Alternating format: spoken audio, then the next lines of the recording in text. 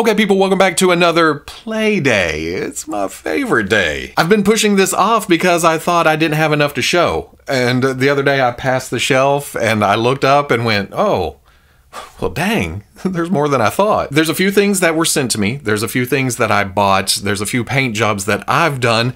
And then something I bought at the store. And if you see something you like, all the links are in the description. To the artists, to the base bodies, to the paints. I'm gonna try to get everything down there that you could possibly ask about. That way, if you, well, what kind of paint is that? Click in the description. Where'd you get that head sculpt? Click in the description. What is the meaning to life? That's not in the description. We're all still working that out. Let's start with something that I bought at the store. This is the Ashland Halloween Dragon Skeleton. Yes, I was reading that, the tag that was on it. I picked this up at Michael's today because look at it. It's a crazy dragon skeleton. Oh, that wing is a little loose at the joint. Terrible articulation. Fail.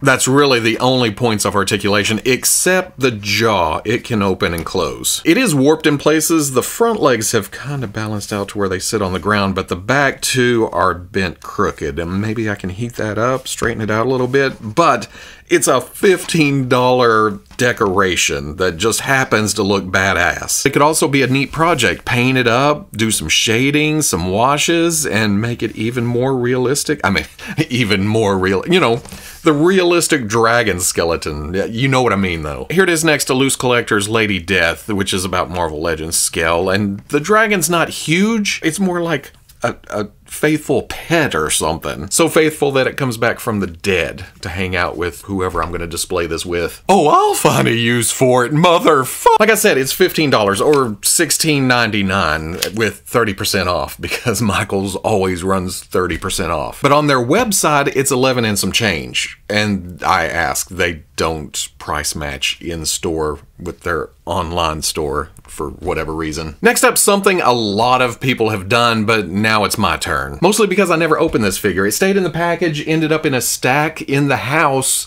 and today I was looking for something else.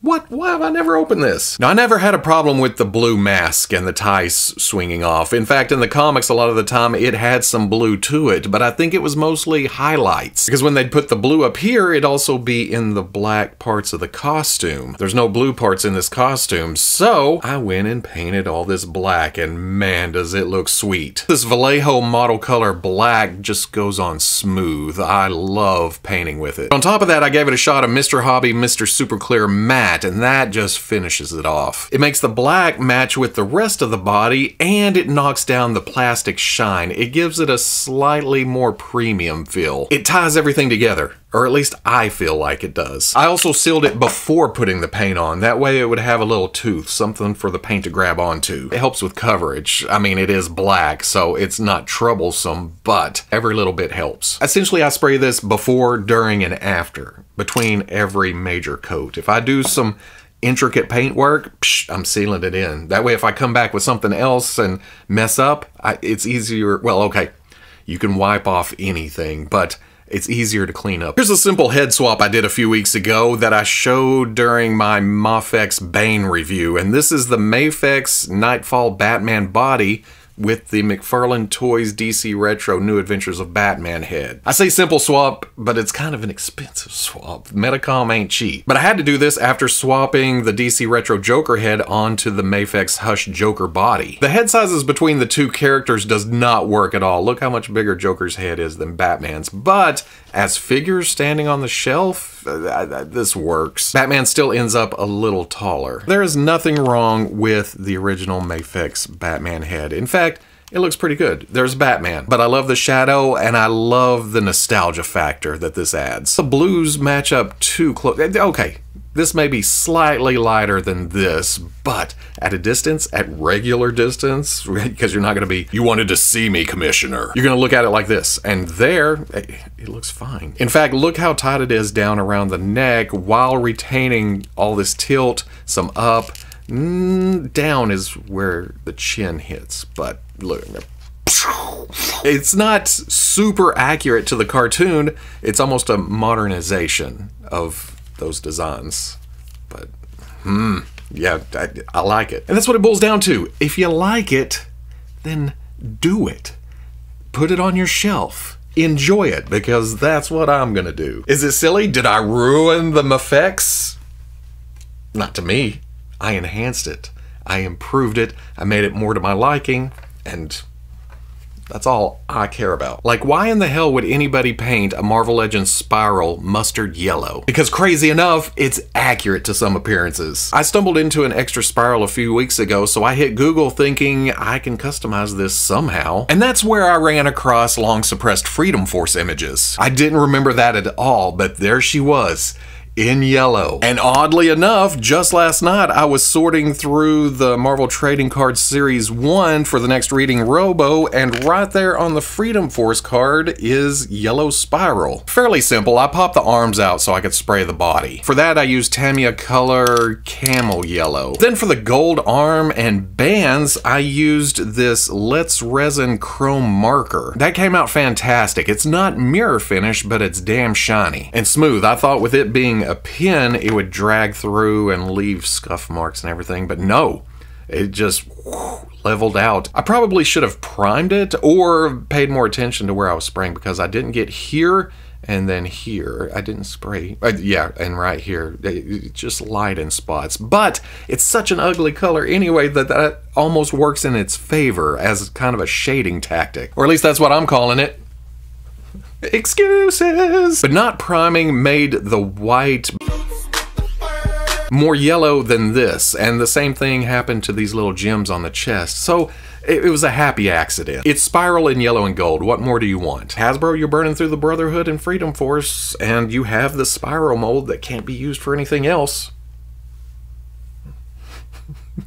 I don't know how many people would want this color scheme, but it's there. And since Freedom Force / Brotherhood was on my mind, I thought it's about time I upgraded Avalanche. I got this head on eBay from Collectible Carnage, and I like this so much better. Like I said in the review, this is accurate to a few of Avalanche's appearances, but this is more my mind's eye. This is more what I have in my brain. I wasn't able to replicate the swirly twirly here. I just used some silver paint, but it's close enough, I feel like. And this is like flexible material. It's gotta be, or he wouldn't be able to turn. Same with this material and this material. So why wouldn't this be like real metal or something? Again, with the excuses. This is my excuse jig.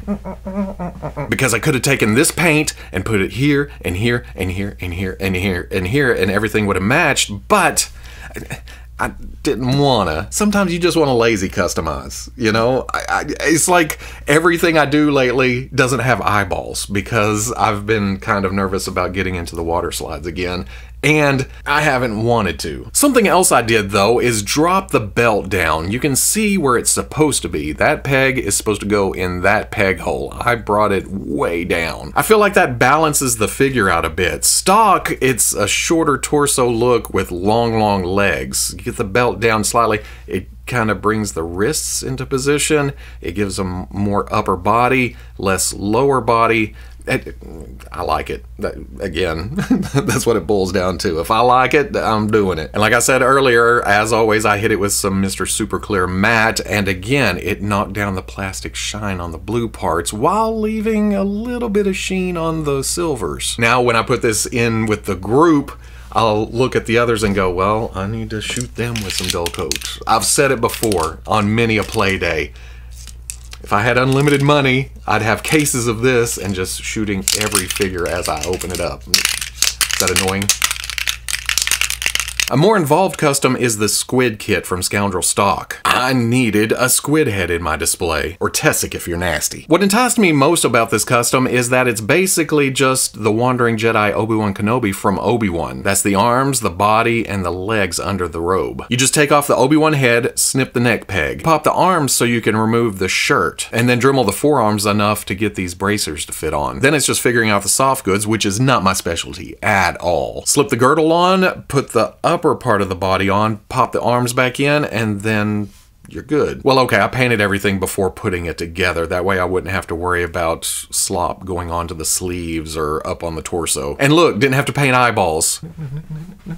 I'm super happy with the paint job, but I wish it was a bit browner. It's not quite accurate, but at the same time, I like how it looks. So I don't know, I may go back and redo it, I may not. For the soft goods, the cape is an extra Rebel 10 Customs Jedi cloak I had. For this, I just picked up a little material at Walmart that is about this color, and then threw some paint at it. The same paint I used up here on the torso. Maybe I will go back and paint it, because the more I look at it, especially under these bright lights, which it may be what's throwing me off. When it was on the shelf in the other room, it was kind of darker. See? But you get it up here and it's very fleshy. I don't know.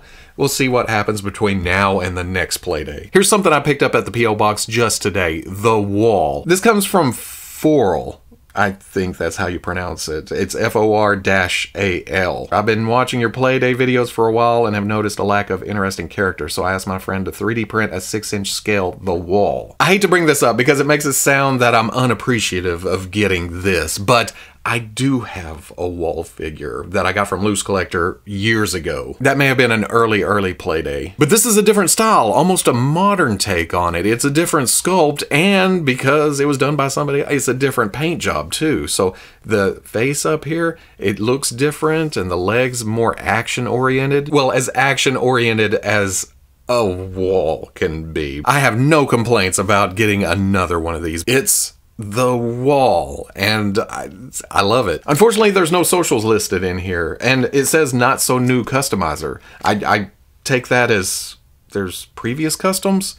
So if you see this, let me know down in the comments, and I'll get that linked. Next up, I finally got my hands on a WIP Skeleton, so I have a place for this head after several years. Plastic Goodies on Instagram, who actually sculpted the figure itself, made this head for me a while back. And I'm talking a while back. I think before the skeletons were even produced. This has been on my shelf for a while, just waiting and waiting and waiting, and now I can display it properly. Taking a look at the skeleton, it is nicely articulated, especially the waist coming down, and good grief, I can't do that in real life. Kick up, and then the knee, and then the foot back and forth. Yeah, this is pretty neat. I need to get that Robo display together because this would fit right in with that. It looks so good. It throws me off when I think about the amount of customs I have of myself that people have sent me. Never in a million years would I have ever guessed that that would be a thing, but it's right here. It hits me right here every time. Next up, a mainstay in the Playdays has always been Casting Cave, and I finally have a body for this head. Me and Vive split the 2-pack. I got Thor, he got Destroyer, and I got it specifically for this. Now, I'm not sure of the accuracy here, if he's supposed to have these wings or the beard with these armored-looking legs. I just know that the head that came with it had a beard, and, well, I guess the wings are different. But you know what? I don't care. Look at that. That's icing on the cake. I don't know what happened to the hammer. I guess I'm going to have to go looking through the box that I brought back from Vive's house a couple weeks ago. But also from Casting Cave is a new Hellboy head for the Mezco 1/12 Collective newer movie Hellboy. I haven't seen the David Harbour Hellboy movie. I've seen some clips. It's okay, it seems like, but I haven't had the urge to watch the whole thing. But I got the Mezco figure when it released because I thought, you know what? I don't have a Hellboy figure. My wife is the Hellboy collector, and she has all the previous figures. But she's a Ron Perlman gal, so she hasn't had the urge to watch the Harbor movie either. So after all these years, I have an excuse to break it out because of this comic-inspired head. And I feel like it changes the whole look. Yeah, it may be slightly small, but so are the legs, which is a Hellboy trait when you think about it. Maybe I'm making my excuse. But I like this more than this, simply because I'm more familiar with this, and this makes it more unique. And I love adding unique stuff to the shelf. I think my favorite thing is the eyes, though. Look at them just peering out. I actually haven't messed with this figure much yet. I do know that the ankles don't like to go forward So there's a constant kind of lean back. You got to fight that with this figure. Bendy wire in the tail though. The smaller right hand compared to a lot of other figures. Yeah, I really, really, really like this. The Mezco elbows don't go past 90, seems like. Then, well, the legs bend past. This is my Hellboy. That's cool. Or maybe I'm easy to please. Dang it. Having fun with my toys. And then finally, here's a new head for my Captain America from Alex Klein. You know Alex Klein. Yes, you do. If you've seen Guardians of the Galaxy 2, you know who Alex Klein is. You suck, Zylak. Typical. He was Zylak! I met Alex at San Diego Comic-Con last year where he had a bag of 3D prints of sculpts that he did, and I had to grab a few of them. Savage Dragon's on my list for sure. Well, these all are, but again, eyeballs. I haven't wanted to do them. This year he messaged about meeting up somewhere at the show because he had something for me, and this was it. What I just say earlier about Batman and the shadowing on the forehead, I love that kind of thing, and to have a Captain America with that, come on now. I've been jealous of people who collect Marvel Select because their Captain America had that. Man, putting this on the 20th anniversary Captain America body, it just works. Don't get me wrong, there's nothing wrong with this. It's a very stoic Captain America. But Alex shrunk the head slightly, which makes the body feel more heroic. It gives it those proportions, that Captain America look. Paint job's fantastic. The shadow on the cowl works with the shading that Hasbro did on the scale mail and down here on the abs. It just fits. Completely. This is my Captain America. Plus he gave me this smiling Captain America head that I may make a run at sometime soon. It's just a great sculpt. I feel like it captures the smile correctly, which we don't always see. Sometimes the mouth is smiling, but the cheeks aren't, or the eyes aren't. This feels like a full-on smile. It feels very natural. But if I do get it painted, you know I'm adding that shadow. Ugh. I'm going to show a few of these work-in-progress figures, hoping that it'll motivate me to get them finished, but that hasn't been the case in the past so far. I show a work-in-progress, and it kind of goes into a box or into the pile, but I will eventually get to them. Just like this Naaster head sculpt from DPToySculpts. I showed this back when I finished my Saim custom, and I finally decided that yes, I am going to use the NECA Gargoyles Goliath body. This head just has that size, so it needs that mass under it. But Naaster's always had two color schemes, and I'm torn on which one to do. So I started a second Naaster on a smaller body with a different head from Big Head Studios. Because why not? I hadn't finished the first one, why not start a second one? Because that's a lot of the fun, is seeing some custom fodder or somebody's head sculpt online and going, well shit, I need to start that. I need to do that right now. Now I'm trying to decide which one's red and which one's green. Did I just decide? I don't know. Because at this point, it's just prime, spray, and shade. And then knock in the little details like the teeth and the eyes. But again, no pupils in these eyeballs. Oh, no. Same goes for this Deathbird that I'm kind of piecing together at the moment. The head sculpt's from Anthanatos Unlimited on Etsy. And if you go to order this, know that there is two sizes. There's a large and the small. Now, the size difference isn't huge, but the bigger one will look odd on the Age of Apocalypse kitty body. The smaller one looks great on that body though. Now it's kind of hard to tell because of all that hair. Your first thought is that head is huge, but look at it just face-wise, like this. And there you go. That looks pretty good. This is going to be a mishmash. I'm kind of going with my own design because Deathbird's costume's been all over the place. This is from the 2-pack Lady Mandarin, who I was originally going to use for this character because look at that awesome banding and the design work on there and the armor look.